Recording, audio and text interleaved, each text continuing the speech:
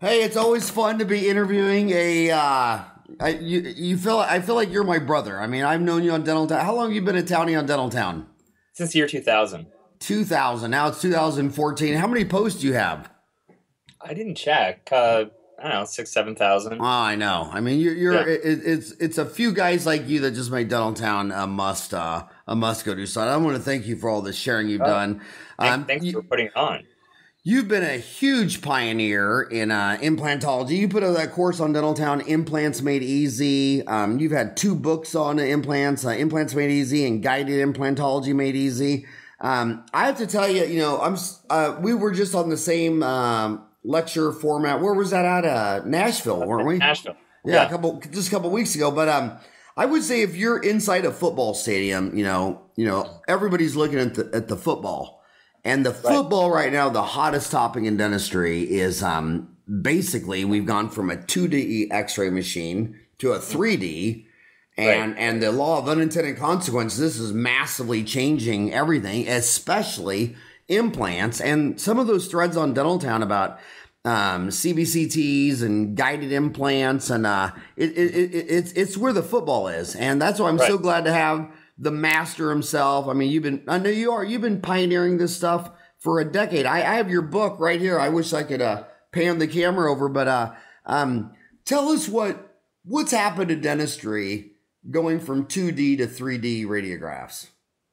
Well, I mean, in the past, we've had to really extrapolate a lot from 2D. We had to almost guess sometimes. The biggest thing that I love having a cone beam in my office for is not even implants, it's endo. How many times have we taken angled x-rays to try to figure out where extra canals are? Or my biggest pet peeve is trying to diagnose any sort of problem on an upper molar. I'm looking for a radiolucency in a giant radiolucency, the maxillary sinus. So the biggest thing I think that 3D has given us is the ability to see more things rather than having to kind of guess. And I don't know anybody who went 3D who wants to go back to 2D. Oh, no. It's no, like, no. I don't know anybody who lost their vision and is glad. You know what I mean? Yeah. I mean, it's just, let's start with the basics. There's a lot of machines out there, and I'm sure a lot of reviewers are saying, August, come on. Those things are like $100,000. First of all, what machine did you go with, and what's your short list of recommendations if some dentist is going to go 2D to 3D? Oh, definitely. Well, I went with Sirona, and I have the Galeos Comfort Plus, which is their large field of view machine. It depends on what you really want to do with it. I think the biggest requirement, if you want to use it for endo, is making sure that it has a very small, what they call a voxel size or resolution. And I would say 150 microns or below. And the way that K files are set up, the ISO standardization system is that if you have a 10 file, the tip of the 10 file, a millimeter back, is 100 microns. So if you have a 100 micron machine versus a 200 micron machine, the 200 micron machine will only show a canal big enough to stick a 20 file in. Whereas a 100 micron machine, you'll be able to see a canal small enough for a 10 file. So I would say the big thing is really resolution. But also, if you want to do guided surgery, and if you have a CIREC machine, it's imperative, I think, that you go with a Sirona cone beam, because the benefits between the two are really huge as far as being able to make your own surgical guides and just have that crown down accuracy that you can get. So you're saying the general dentist is going to love this the most for endo. So if a dentist out there saying, well, I don't do implants, but you're saying you like yours the most for endo, and then implants would be number two. Yeah, I guess if I could backpedal a little bit, just overall diagnosis, I think, is where cone beams really shine. because we can diagnose endo problems. We can diagnose if the patient has enough bone. But yeah, number one use that I have it for in my office day in and day out is endo. Number two use is implants. And what is the number one cause of endo failure? Missed anatomy, right?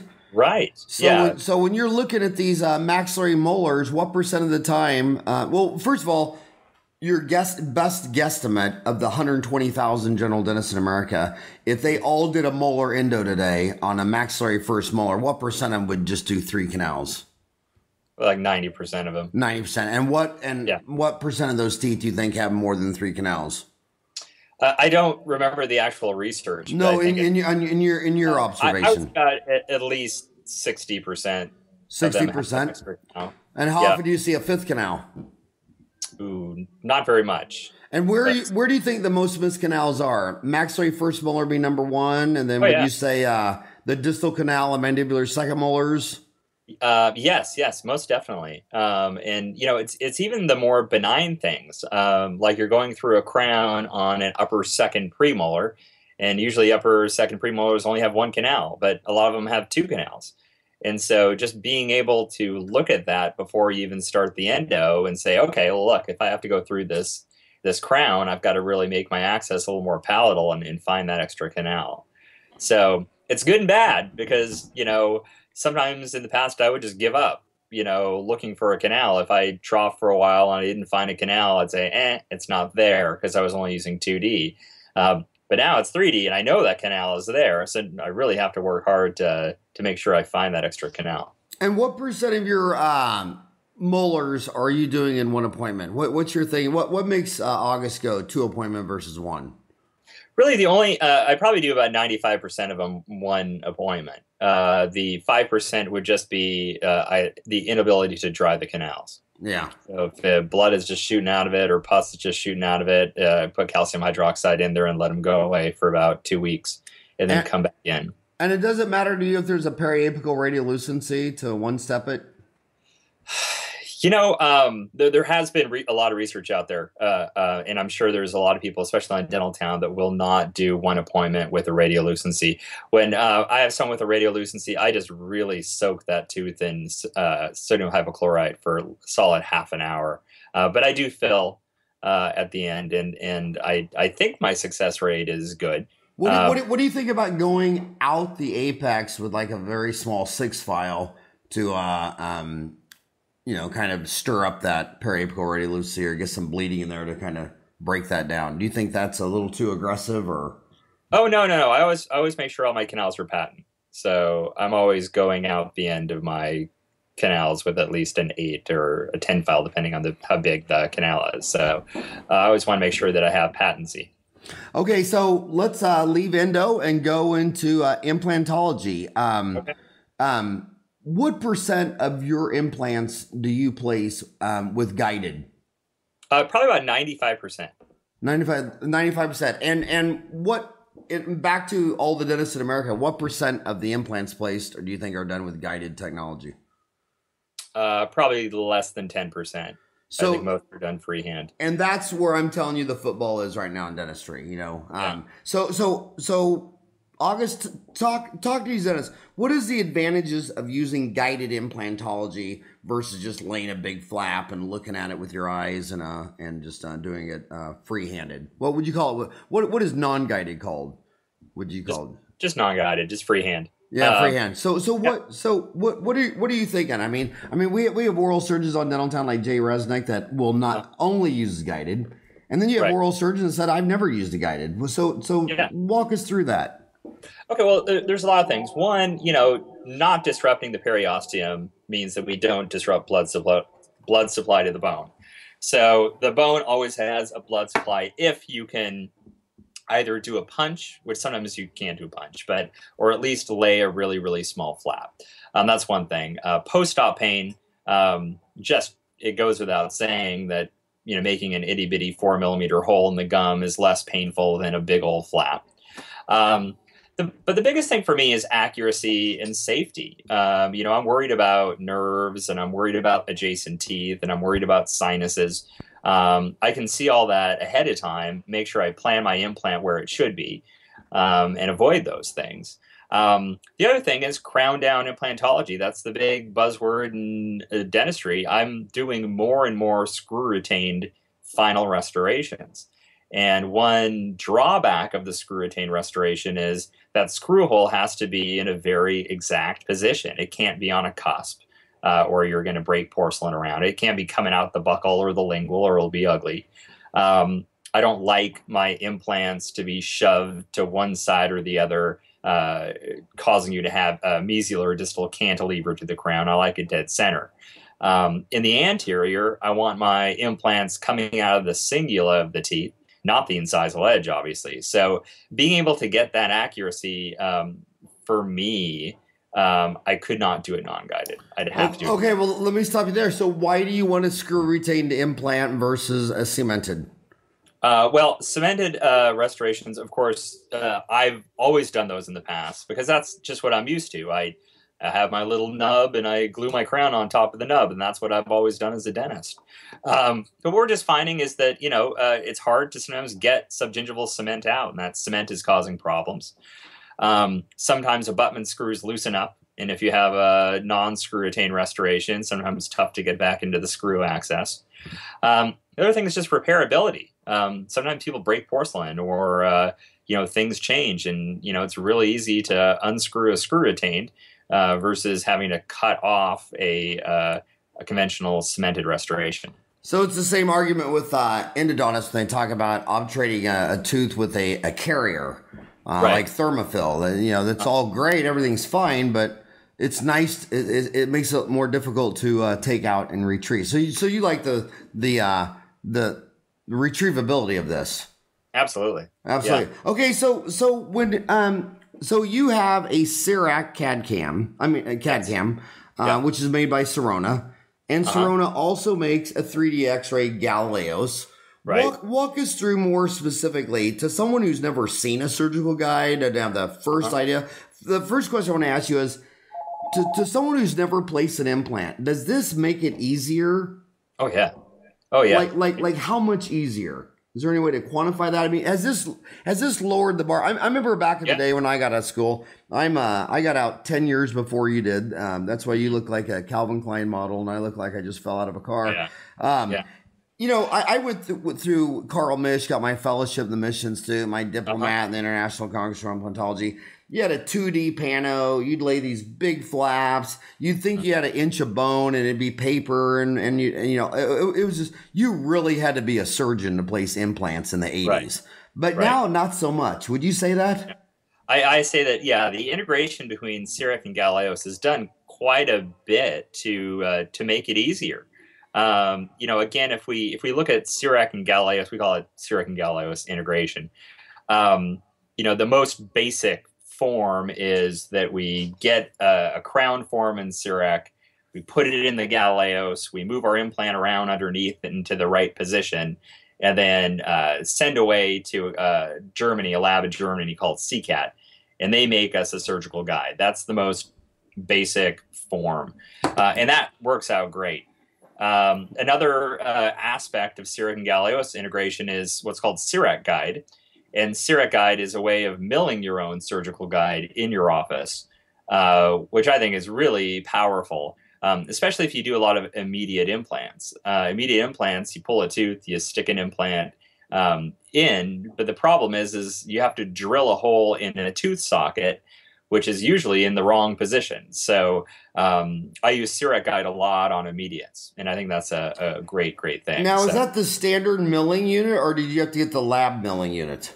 It's the MCXL, but it's not the lab MCXL. If you have the newer milling unit since 2000, and I don't know. Do you have a surgical guide at your desk, or do you have one that you could hold up? Yeah, I think I could probably dig one up. Hang on a second.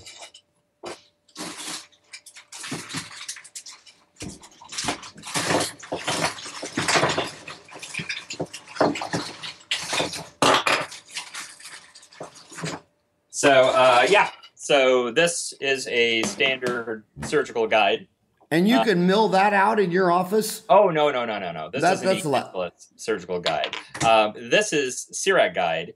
And CEREC guide is made up of two components. Thermoplastic tray material makes up the body, and the hole and the height of the guide and the angulation of the guide, it's hard to see, is this clear piece that CEREC mills out.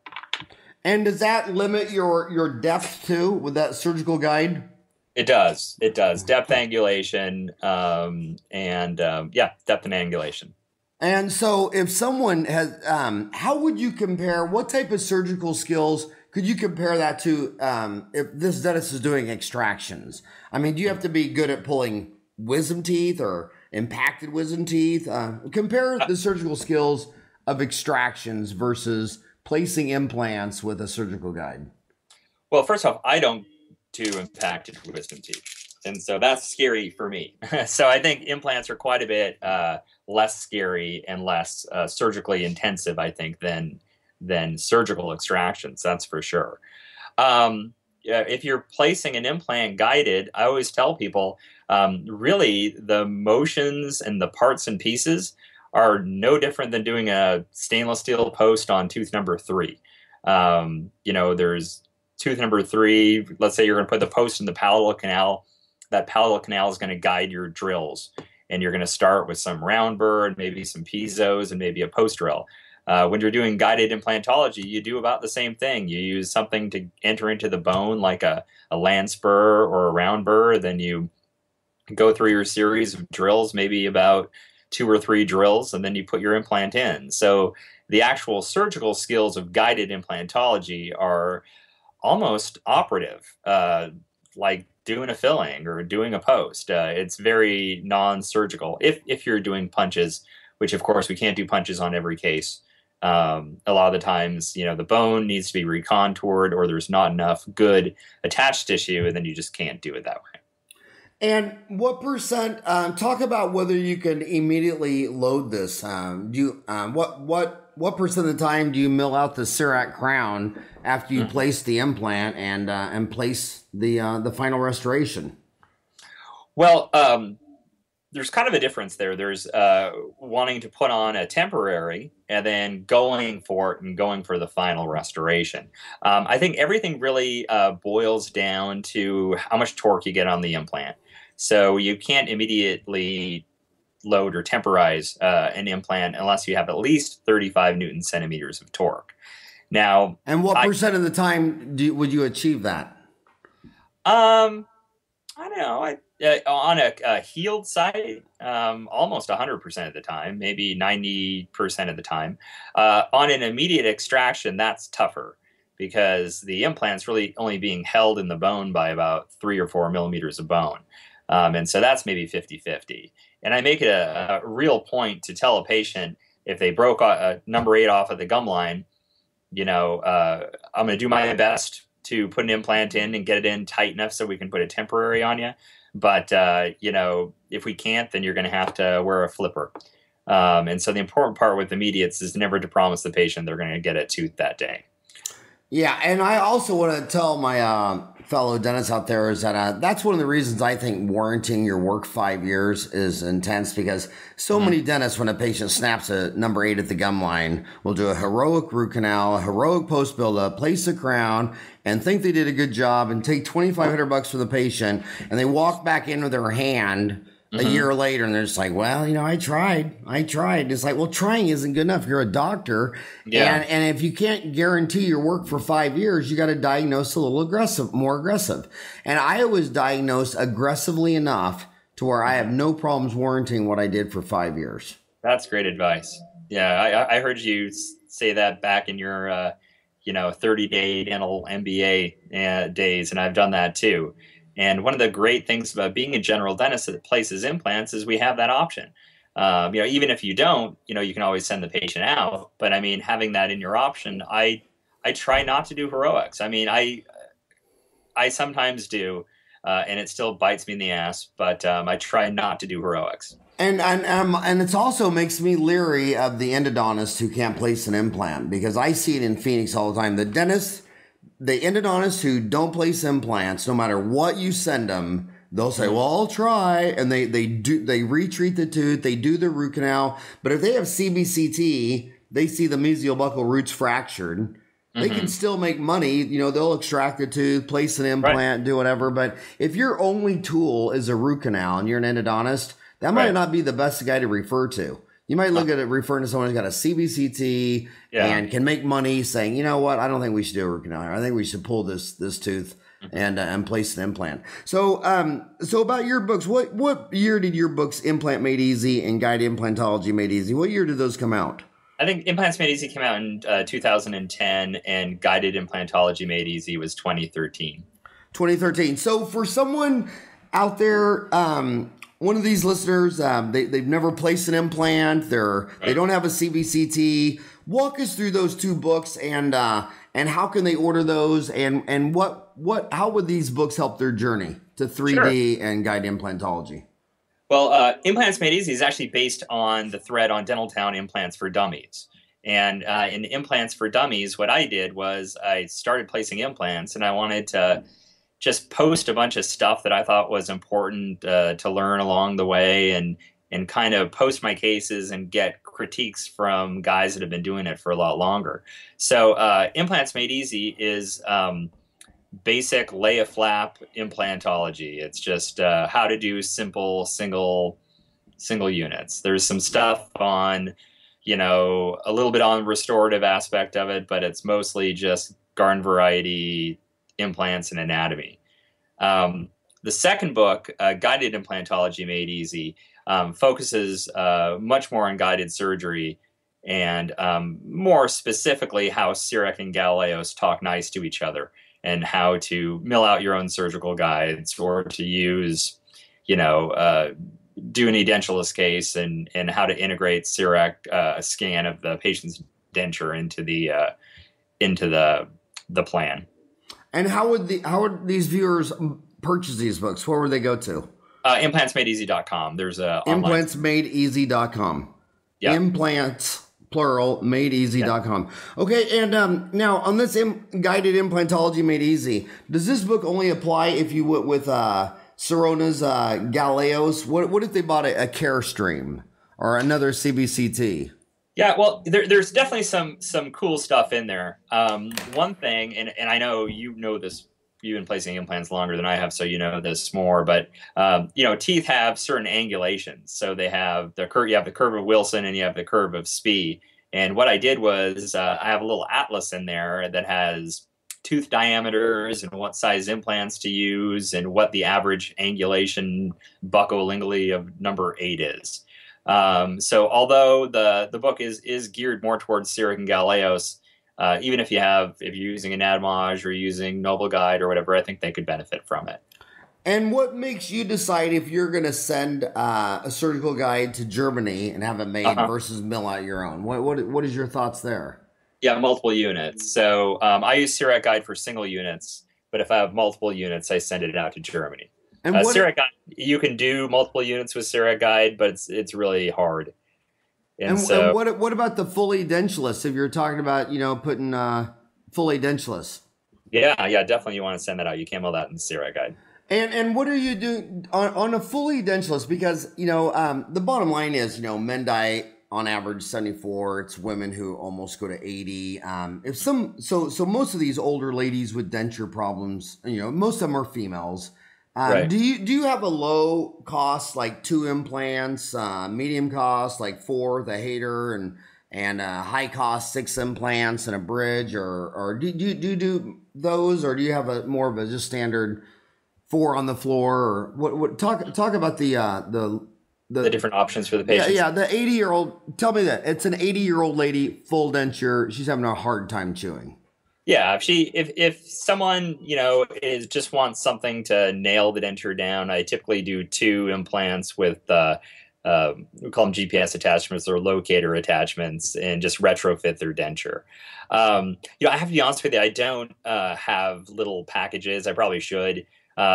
We diagnose individual implants, and we have a charge for an implant, the attachment, and stuff like that. Are you getting success with 2 implants, retrofitting a lower mandibular denture? Yeah. Well, I mean, the important thing is talk to your patient and see what your patient wants and how much they can afford.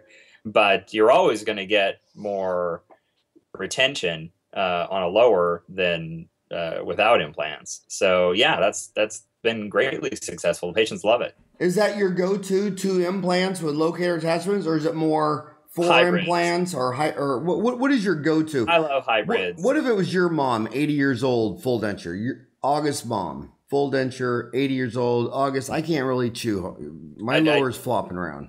Yeah, I mean, this is going to sound cruel, but I mean, I would still try to talk them into a hybrid. I mean, when you're 80, you're it's not my job to determine how long you're going to live, but I just know that you're going to really like to eat during the years that you're around. So I tell them, hey, the best thing is a hybrid. They can't always do it. Sometimes Explain what a hybrid is to our viewers. Oh, I'm sorry. A hybrid is a screw retained denture. It's a screw retained bridge. I personally can get away with 4 implants on the lower and doing a hybrid if we have something called the AP spread. And the AP spread is the distance between the most anterior implant to the most posterior implant, and we can cantilever back 1.5 times that. So if I have enough AP spread to not do removable, I try to talk them into a hybrid if they can afford it. On the upper eye, so a hybrid is a fixed that doesn't touch the tissue, but but you can remove it. Yes, I can unscrew it, but the patient can't. Okay. Yeah. And what I really like about this is one of my pet peeves with our profession. It seems like dentists are more engineers. They're always talking about adhesive rates, wear rates, micron fits, and it seems like almost all the dentistry I do gets destroyed by gram-negative anaerobes. I mean, it's Streptococcus mutans and pigeons. So I see dentistry as a biological problem, not an engineering problem. And what I love about implants is when I go into these nursing homes, in my area, I got a dozen nursing homes in my zip code. And when I go in there, August, I mean, those ladies aren't in there for a year, and root surface decay has just bombed out their entire mouth. And those ladies that got titanium, they don't get cavities. No. Yeah, and their perio. I don't even like calling it periodontal disease around implants because it's totally different. Irritated gums is not periodontal disease. Would you say periodontal disease is massively different around implants versus teeth? It is. It's weird. It's interesting. If you have a real deep pocket on a tooth, a lot of the times there's pus and stuff like that. Sometimes you can have bone loss around an implant and have, a 10 millimeter pocket and there's no pus. There's no infection. And, it's you sit there and think, what do I do? Is this implant going away or what do I do? I tend to watch things like that, but it's amazing how there's no redness, pain, or any signs of infection around these areas where you have peri-implantitis. Yeah, I mean, first of all, if a person got full mouth gum disease, you extract all the teeth, the gums look all firm and pink in 2 weeks. I mean, they look perfect. Yeah. The tooth has something to do with the entire disease and irritation around a titanium implant. August, walk me through this. I'm having an ethical problem in my own mind and my own practice. Men, they all worry about prostate cancer and all these different things. They all die of a heart attack. It's just kind of like the public. They all worry about dying in an airplane and they all end up dying in their car. Men aren't an issue with me. But these women, you go into these nursing homes and it's 99% women and they live so long. And so many times I'm, seeing dentistry I did over the last 25, 26 years. It doesn't even last a year in a nursing home. And then I start wondering, that lady was 65 and I took $2,500 for her and saved a badly broken down molar with a root canal buildup and crown. Gosh, if I would have extracted that and done an implant in a crown, it would have been immune to root surface decay, Streptococcus mutans, and then if they have a history of like Alzheimer's or dementia, are you starting to look at a 65-year-old lady with a broken down molar saying, I'm more concerned about this lady when she's 80 than at 65, and maybe I shouldn't be doing endo on ladies over 65. I mean, does that cross your mind or does that play with your thinking? It doesn't, from that time frame that you're talking about, but I will say that, if I look at a tooth that's had endo and it's a perfect endo and there's still PA lesions, I'm much less likely to retreat. If I can get my cone beam and go in there and know that I found all the canals, I still got to the apex, I'm more likely to offer the patient either going to an endodontist to have it retreated, because I don't want to retreat it because I don't think it's going to work, or taking it out and doing an implant. So my gutsiness is much less now that I have implants and I know how well they work. But yeah, I understand your point. I mean, but should we give up on endo? I don't think so. I mean, who knows if the tooth that you did at 65 would be around at 90? I hope it would. Yeah. Yeah, when people say the golden age of dentistry is over, I say absolutely. Now it's the titanium age. And what I love about titanium, it's immunity to gram-negative anaerobes, because that's what we do.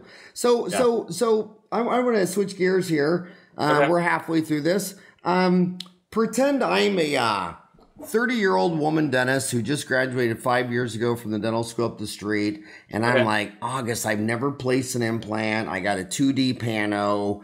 Really? Should I spend $100,000 and buy a CBCT and get into guided implant? This is a huge decision. And sure. I notice on Dentaltown, I look at their search results. I look at what people are searching for every month. Right. And I guarantee you, as the decision starts costing six figures, like CAD CAM or CBCT, that's all the searches. And you're the man in this area, and they're searching, reading your threads. Talk to this 30-year-old woman dentist.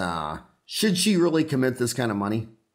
Well, you gotta. And she's going to tell you, and the first thing she's going to say to you is this: I still got $300,000 of student loans, and I bought a practice that cost $400,000. I'm already $700,000 in debt, and now August is telling me to go deeper. Well, it's a really tough decision, to be honest with you. Whenever you buy a piece of dental equipment, you need to say to yourself, is it going to make money? Is it going to generate enough net income, not gross income, net income to make the payment? And cone beams are expensive, no doubt about it. If this person is not, let's say they're not doing endo, they just want to buy it just for implants, I would say on the first, 10, 20 cases, send the patient out to a scanning center and see the scans and do the implant off of that. But what I found very early on was that, the more scans I did, the more I found I was doing a lot more implants, and I was seeing cases that I could tackle. So it's a tough call. When you have a lot of debt, obviously you don't want to throw, more money on it. But the other thing is diagnosing. I diagnosed so much more endo than I ever did in retreats and things like that, because now I can see everything. So if you're a GP doing endo and doing implants, I would say go for it. If you're buying it just for implants and you've never placed an implant before, I'd say, wait until you get to a point where you're doing more implants to justify the cost. Okay, and what would you say to this, Dennis, if she said to you, well, shouldn't I take an implant course first? Should I get some training? What course would you recommend? What would you recommend to get educated in making this decision? That's a great question, and it has, I think, more to do with your personality. You did MISH, which was great. It was a pretty big time commitment. I don't know if I have adult onset ADHD or whatever, but I can't pay attention for more than 20 minutes. So there's lots of courses out there that you can kind of do a la carte. Like I know Garg has some great courses. I've got a buddy, Todd Engel from the Engel Institute, where you can take these a la carte 4-day classes where they'll teach you, how to do a basic implant with a flap, and just you'll get a live patient and then you'll do it. Can you drop some contact information? How do they contact Garg or Engel? Do you know their wwws? Garg, I think his website is called implantseminars.com. Okay. And I think the Engel Institute is engelinstitute.com. That's spelled ENGEL, Engel. Where's he out of? LE. He's in North Carolina. North Carolina. Charlotte. But I would definitely say that if you're going to learn how to do implants, you need to do a course with some live patients. You got to do it on a live body. And, again, I know Garg has this thing in the Dominican Republic where people go in, they place like some god awful amount, like 30 or 60 implants over a weekend, and it's all on patients, and they're doing sinus lifts and all sorts of crazy stuff. So if you take a course where all you do is learn on a model, I don't think that's going to cut it. I think you need to make sure that you do a course with live bodies. And I want to throw one answer to that in too. That was great, excellent advice. Garg's tearing it up out there. All my friends have gone to Dominican Republic; they loved it. But I want to say another thing is, if you don't have any money, if you call your local oral surgeon and periodontist, I mean, they all want a friend, and you're thinking, well, he's not going to teach me how to place an implant because then he's going to lose business. So why would he teach me to lose business? Because I'm sending him, and that's just not the way 90% of them think. I mean, and same thing with ortho. Every orthodontist is telling me that every general dentist that wants to do ortho, they're all afraid of telling him or whatever, and they gladly help any one of them. And usually after 2 or 3 or 4 years, the dentist is done with that phase of his life, and then he gets all the referrals. And in fact, I know several orthodontists who a general dentist gets into ortho and a year later says, "Oh my God, will you take all my cases?" And they go, "Absolutely." So call your periodontist, call your oral surgeon right across the street. They're going to help you.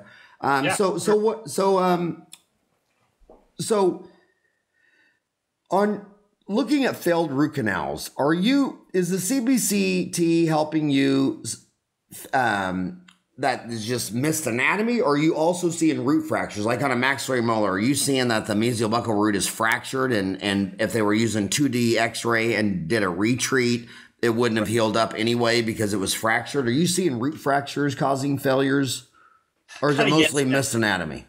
Mostly missed anatomy. As far as root fractures go, remember, we're limited by the resolution of the machines. So if I have a 100 micron voxel size machine, that crack has to be at least 100 microns thick to show up. That's a pretty big crack. I mean, you could definitely see that on an x-ray.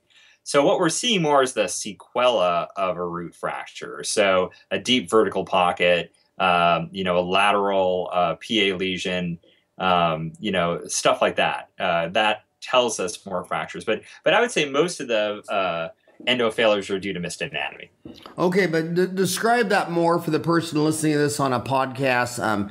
Describe more of what this would look like on a CBCT. You're not seeing the fracture, but you're seeing the pathology around it.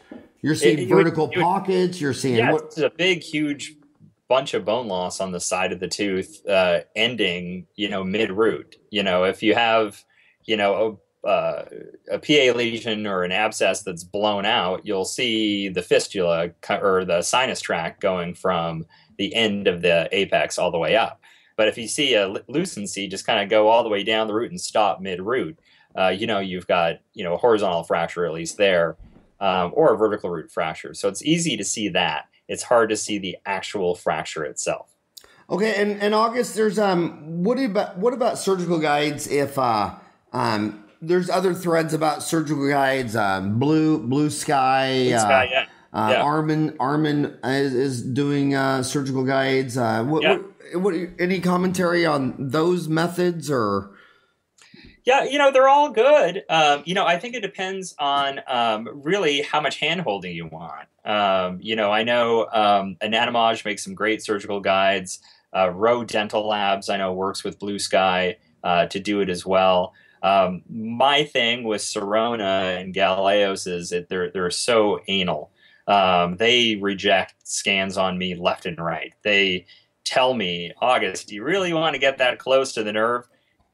So there's always someone reading my scans and kind of getting my back. And I don't know if it's true with other companies, but I know Sirona will give you a certificate of accuracy where they'll actually test the accuracy of your surgical guide versus your plan. I don't know if they do that on a model. I don't know exactly how they do that. So there's lots of guide companies out. It's all good.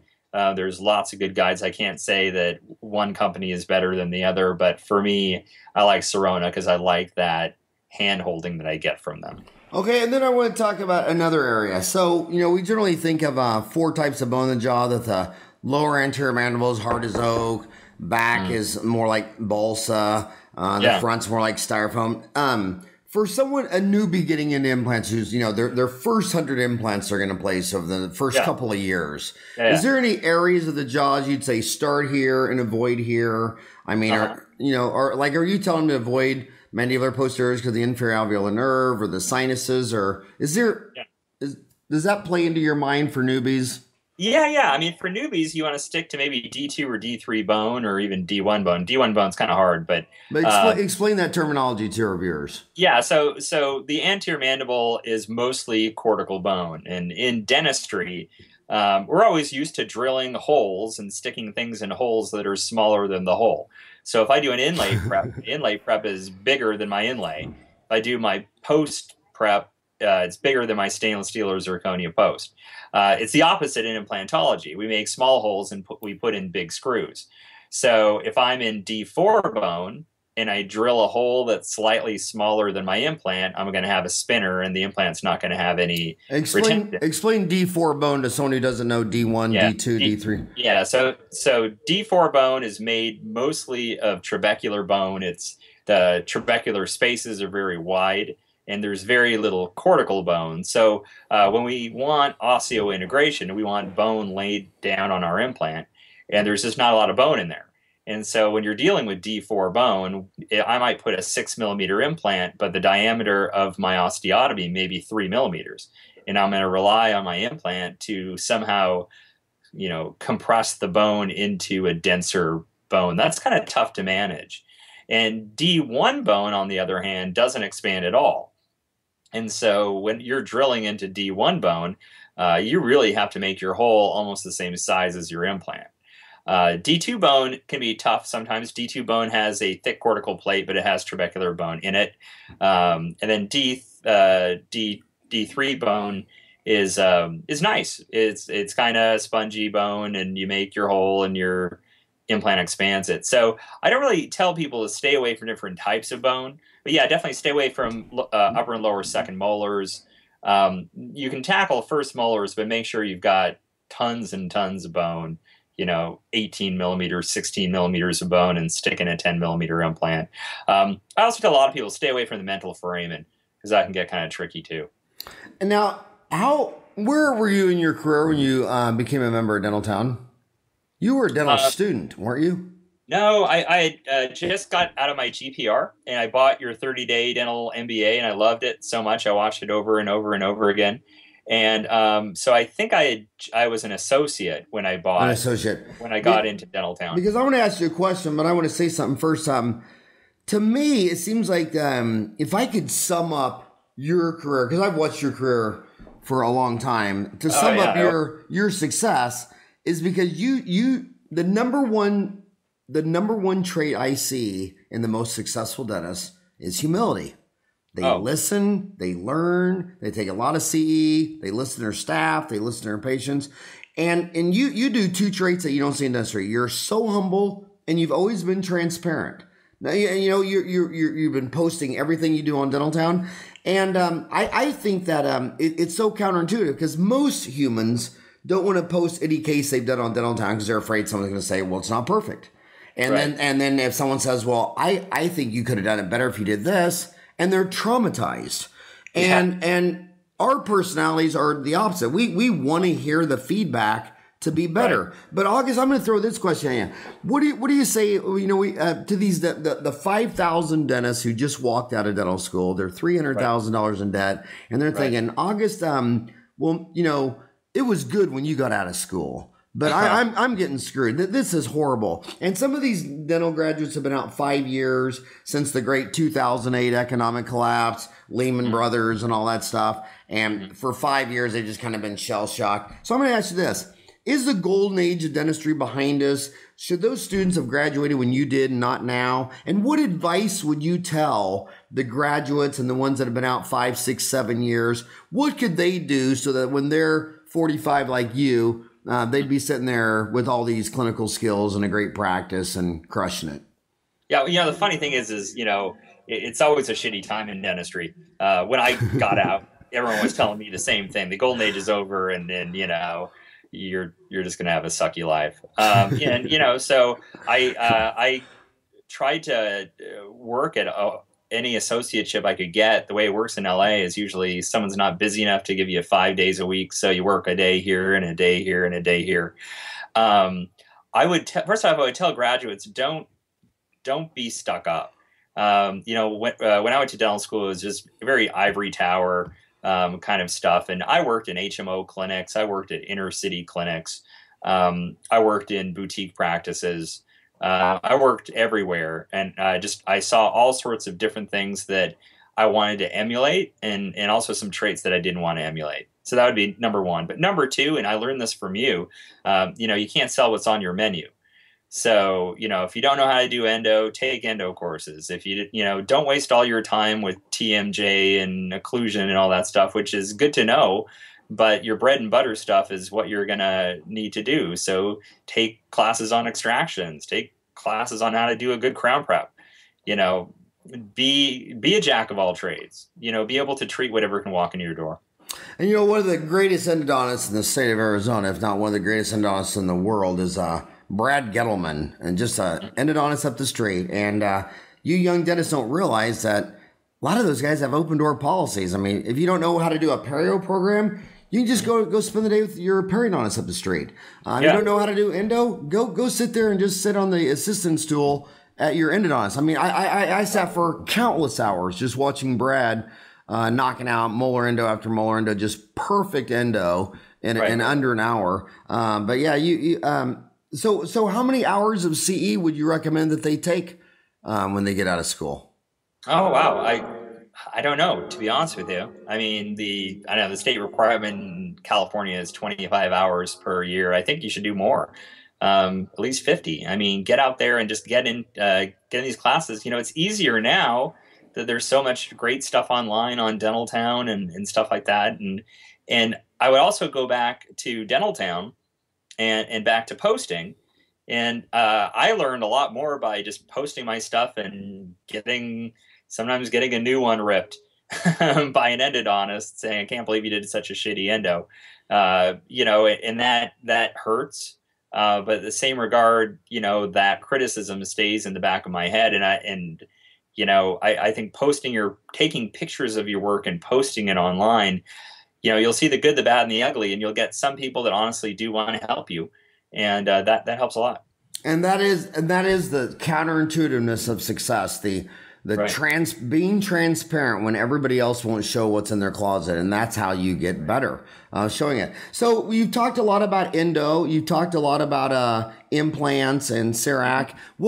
Anything else in your office that you're passionate about, or? Describe your practice. First of all, what city are you in? You're in Encino? I'm in Encino, California. It's outside of Los Angeles. It's a fairly affluent area. So I don't take any HMOs or PPOs. I'm not a Delta dentist, but we do accept assignment of benefits. I think another exciting area, which I don't know a lot about, but I want to learn more, is medical billing. I think that what we're finding out is there's certain things in dentistry that medical does cover, such as night guards and stuff that we do a lot. And so one aspect of my practice that I'm trying to do more and trying to learn more about is medical billing. And I think that's an exciting area. Because night guards, because you're seeing a lot of TMJ, or is this sleep apnea, or? Is an affluent area more stressed out grinding their teeth, probably, or? Yeah. No, I'm not an expert at all. I see two things: nocturnal bruxism without TMJ symptoms, and in those cases we do a flat plane splint. But then sometimes we do have patients that do have TMJ symptoms. They're clenching or grinding, and we'll do an occlusal orthotic, or we'll do a Michigan appliance on those types of patients. So I'm certainly not educated enough to talk about all the aspects of grinding, but what we're finding is dental insurance wouldn't cover them, but sometimes medical would if you play by the rules. So that's kind of an exciting aspect that we're looking more into. I had my mind blown on a CBCT on a case that for the last 27 years, I just would have made a surgical flat plane splint. But I had the CBCT, and across my mind, look at the joints. And there was a piece of bone.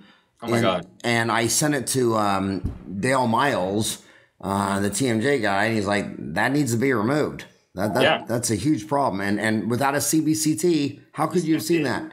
you can't see it. I mean, again, So, I don't know anybody. So besides TMJ and medical billing, what else has got you excited in Encino?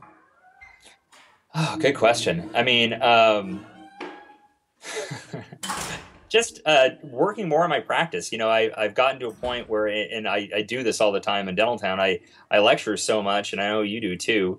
It's currently right now we're just getting back into marketing our practice, getting more stuff with Facebook. The staff has really taken over and really kind of are reworking my practice and making it more efficient and better. So practice management, I guess, is what's got me excited lately. I gotta give you a Facebook tip. I don't know if you know this, but as of we're talking the day before Halloween, but Yeah. I have 60,000 friends on my Facebook Oh my page. God. So I get so much stuff. I can't even repost what everyone's sending me. Oh, So yeah. every single day I post repost like the greatest hits. So if you're building your Facebook page, follow me at facebook.com Howard Fran and just steal all my Oh, yeah. stuff. I mean, I didn't make any of that stuff. I'm just sharing it Yeah. all, but it is No, a repository of You got some great stuff. I'm oh sure. yeah. And it Stuff. comes from everywhere: Czechoslovakia, Germany, Brazil, just all Yeah. over. So I only got you for 9 more minutes. So, what do you say to that dentist? He's in Parsons, Kansas. Last 5 years, his town's not going anywhere, and he's sitting there thinking, I know what he's thinking. He's saying, come on, August, you're out in California. You're out in Encino. I'm stuck in Parsons, Kansas. And he wants to live in Parsons, Kansas. He's born and raised there. His family's there. All his friends there. What advice would you give that guy in the middle of the small town, rural America? Well, you've got to work with your market. So, don't, price yourself out of your market. I mean, although all patients think we're expensive anyway, but, just again, be a jack of all trades, be able to do everything in-house. I love having CEREC, and so being able to do crowns in-house saves my lab bill, and I can bust things out in one appointment. Learn implants, learn extractions, learn dentures, just treat your patients. It's these people that, are cosmetic dentists or subspecialties of some aspect of dentistry that, are doing fine for a while, and then the economy goes to crap, and then they lose everything. So just be able to treat everything. And that's great advice, because this last recession in here in Phoenix, at 2008 Lehman's Brother, we saw about 85 practices go under in Phoenix. And the cosmetic ones were the first to go. And the reason I always had a bone to pick with those guys is I don't remember applying to dental school, telling them I wanted to do plastic surgery and tummy tucks and veneers and bleaching. I thought we were doctors at first. And I always identified more with the public health dentist. And you said when you got out, you worked in HMO clinics and public health clinics. And that's the way I look at it. I'm a fireman. I don't care if what catches fire is an apartment, a trailer, or a mansion. I'm a fireman. I put out fires. You know what I mean? Yeah. And I love doing the extraction on the kid who doesn't speak English and just snuck into Phoenix, a year ago, paying with $20 bills, or doing an elaborate, cosmetic case. I mean, I always feel the public health dentist is what we're supposed to do, but it's also the best business model. Yeah. Yeah, definitely. There's always a patient with a toothache, and I don't care who it is. So yeah. So your last 5 minutes, take it away. Again, go back to that person 5 years out of school who's looking for direction. You're saying online CE, learn to do root canals. I mean, get on Dentaltown. I mean, that's the thing too, is that we're so loners. We're little weird hermits in our little offices. We don't get out and talk to people, and sometimes it's hard, and sometimes you don't want to. I mean, I'm as grumpy as the next guy, but get online and read, everything you can. And if you're a lurker, that's cool. Don't worry about it. But I mean, if you have a question, post it on Dentaltown, and there's someone who had the same problem you had, can help you with it. Patient management is hard when you're a newbie. And saying, gosh, I have this patient, she's a, total pain in the ass, and she's saying this and she's saying that. What do I do? What can I say? Sometimes there's phrases we use, or, let's say you just do a crown on a tooth and it wasn't hurting before, but now all of a sudden the crown hurts, how do you explain that to a patient, and so all that stuff's on Dentaltown. So just get on Dentaltown. Oh, and thank you for that. But you also have a website. You're also of a media, digitalenamel.com. Yeah, digital. Tell them about that. Yeah, it actually was started by Todd Ehrlich, and it's not. He's out of Texas. Whereabouts?